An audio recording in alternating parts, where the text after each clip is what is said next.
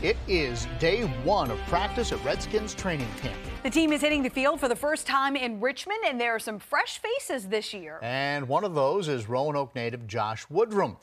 10 Sports' Eric Johnson met up with him today. So, Eric, Woodrum is hoping to land a spot on the practice squad.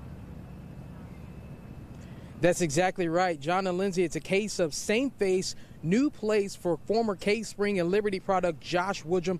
He's been a bit of an NFL journeyman the past few seasons, having been on multiple practice squads, which is why he's excited to be with the Washington Redskins as they open training camp. Peterson in motion.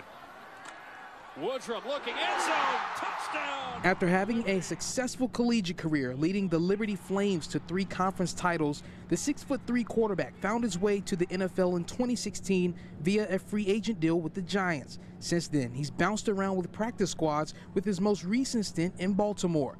As training camp opens here in Richmond, Woodrum feels relaxed and more at ease, knowing that this coaching staff is more relatable.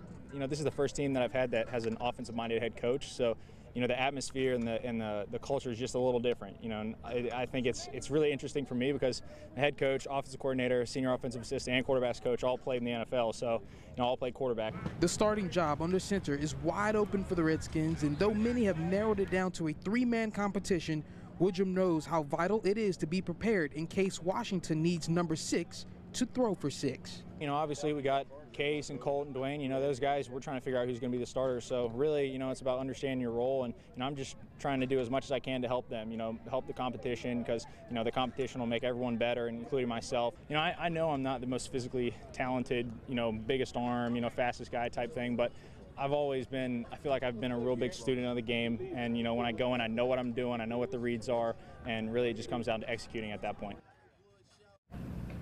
Knowing your role and executing. You heard Woodrum say it there, 2 things that he really values. And speaking of knowing your role, coming up on 10 Sports at 6, John Appicello has more on a former Hokie who has a very special role this year with the Washington Redskins defense. Live in Richmond, Eric Johnson, 10 Sports.